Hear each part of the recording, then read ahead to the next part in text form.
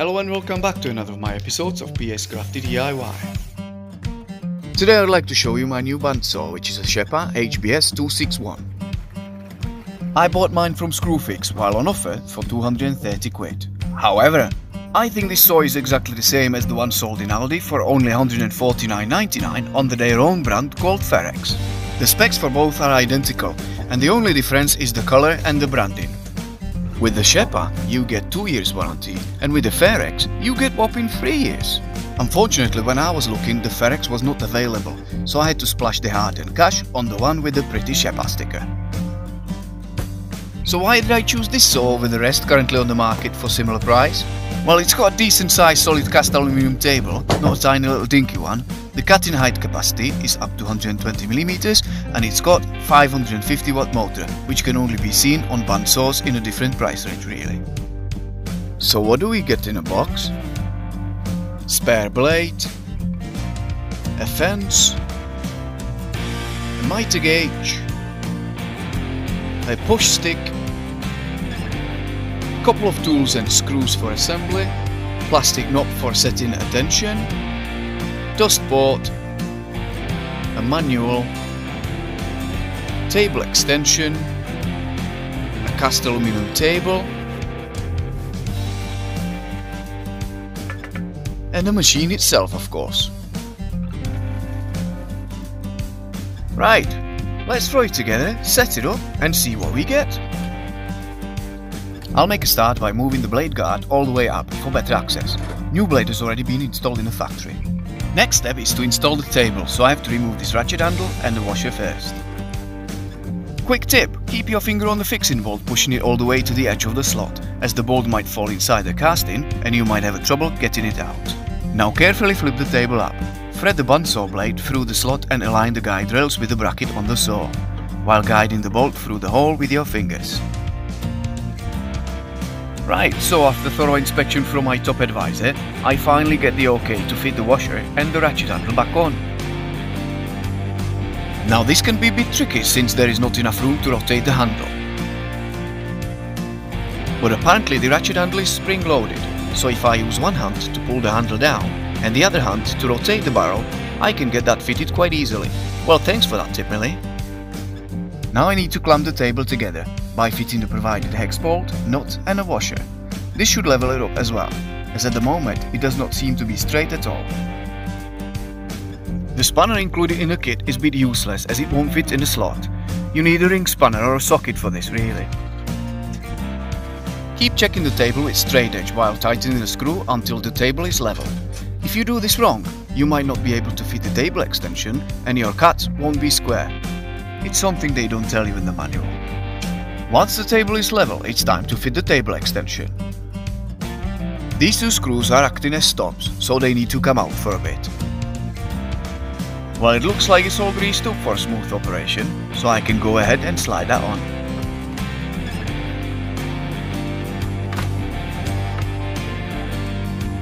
Refit the end stop screws back in and test it out, of course. Slide the table extension out and check the operation of the locking lever. Alright, let's fit the dashboard on using the 4 screws provided and slip on the tensioning handle on the top. When you turn it round, it will locate itself in the shaft.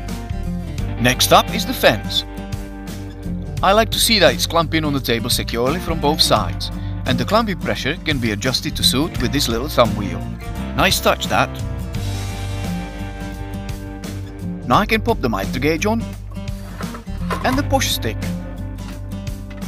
There we go, Scheppach HBS261 in a full glory. Okay, let's set it up then. Safety first, make sure the supply cable is disconnected from the mains.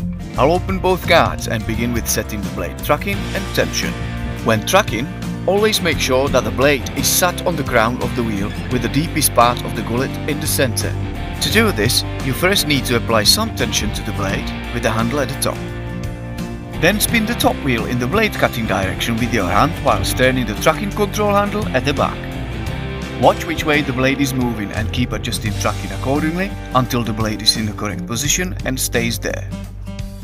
Next step is to set the blade tension, This is usually checked inside the saw. Simply push the blade towards the spine of the saw, applying a moderate pressure. The blade should deflect by approximately 6 mm or 1/4 of an inch.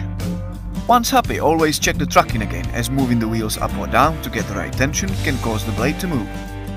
All looks good, so I can lock it off and move on to setting the guides. The bandsaw will only cut accurately if the blade guides are set correctly, so these are quite important. You might have to drop the table off for better access and loosen the guides brackets so you can move them easily where they need to be. First we need to set the side guide front to back adjustment.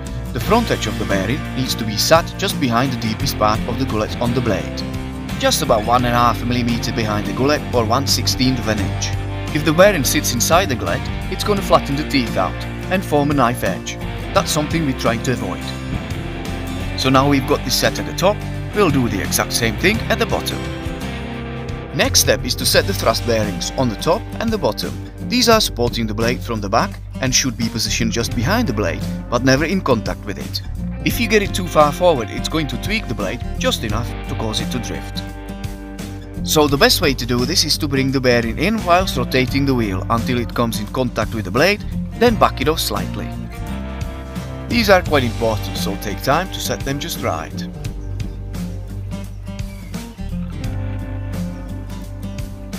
Right, let's come back to the side guides for a bit.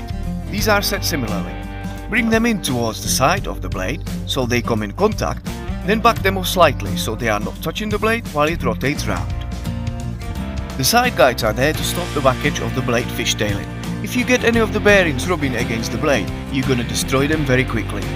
They need to be just a hairline away from it. Now all guides are set, we can ensure the table is perpendicular to the blade, so our cuts will be at 90 degrees angle too. This is done with the set square or digital angle finder, and the adjustment can be made with a bolt underneath the table.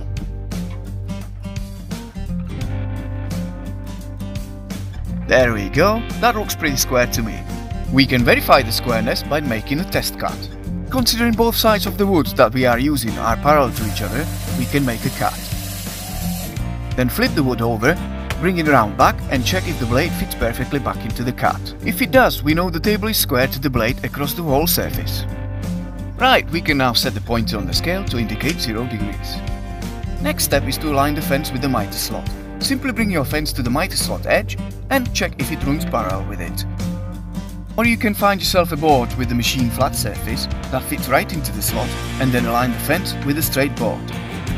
The fence adjustment can be made using the 2 screws on the top, so just loosen them off, bring the fence to the face of the board, align it and tighten them back up. Don't go overboard with these so you don't strip the threads.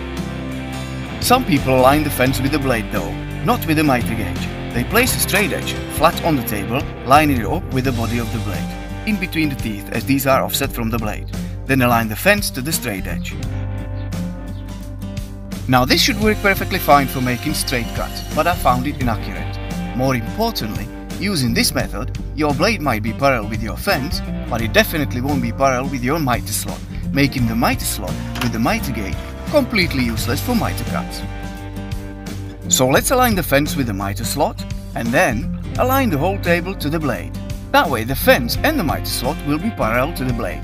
This adjustment can be made by slacking off these 4 bolts underneath the table. These are fixing the table to the trunnion, but provide enough movement for us to set the table parallel to the blade. Now there is a couple of methods for doing this. You can use your miter gauge and a set square. Ensure the miter gauge is set to 90 degrees. Tighten in place, and at this point you can set your pointer to indicate 90 degrees if you like. Slide your miter gauge into the miter slot and place your set square into the miter gauge, so it is in contact with the blade. Slowly slide the miter gauge forward and watch if the set square runs parallel with the blade. If the set square runs into the blade, your table needs to be shifted anti-clockwise. And if the set square runs away from the blade, your table needs to be shifted clockwise. So have a little play. And what if you haven't got a miter gauge? Well, the following method should work for you. You'll need a board that you know is perfectly square, and you'll need your fence that has already been aligned with the miter slot. Using your set square, draw a couple of lines on the board. Set your fence so the blade is on your first line and make a test cut. Watch if the blade cuts along your line precisely or if it starts to drift away from it. If it drifts away from the line, shift your table in an appropriate direction to compensate for the drift. I found it a bit difficult using the original blade, as it was all over the place, but once I swapped for a proper blade, it was fairly easy. So let's see how accurate we really are. 28.68 on one end and 28.64 on the other. Well, I think I can live with that, so let's tighten the fixing bolt and set the pointer on our fence to indicate 0 once the fence is in contact with the teeth on the blade. And that's it, we are all set. So let's see how this budget saw performs. First I'd like to show you the supplied blade. Its width is 10mm or 3/8 and it's a 6 dpi. First up is this melamine coated chipboard.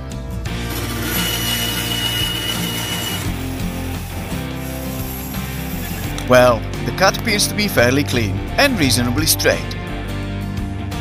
But feed it with something thicker and the blade starts to drift. This can ruin your day really. So, I bought a set of good quality blades and had a go again. This is a 1/2 inch 4 dpi blade.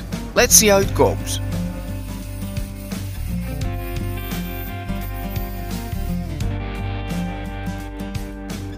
Not bad. Not bad at all. What about resawing this African Iroko, 120mm high. This is the maximum throat capacity of the saw. Let's try, just need to feed it slow. Well, would you look at that? Yeah, I know what you're gonna say. You can't compare a 1/2 inch blade with a 3/8 on a straight cut, eh? Well, of course not, so I've set up the saw with a blade a lot smaller. This is a 3/16 6 dpi blade, and it's actually slightly smaller to what the manufacturer recommends running in this saw. 25.34 and 25.38. Let's try the thicker stock. Will it cut straight? Yes, it does, and it looks like there is plenty of support from the bearings to run blade even this thin. Okay, while I've got this blade installed, let's try cutting those intricate cuts. I'm sure most of you are looking to get a bandsaw to do just that. Alright, that seems to be working well. In fact, so well, I managed to make my first ever 2 bandsaw boxes on this saw. If you are interested to see how I made those bandsaw boxes, please subscribe and hit that notification bell, as videos for both builds are coming soon. So what else have I got to report to you about this saw? Let's start with the positives. The table is solid, and together with the table extension, it supports larger pieces well. The fence locks on securely, and so far it has not moved on me.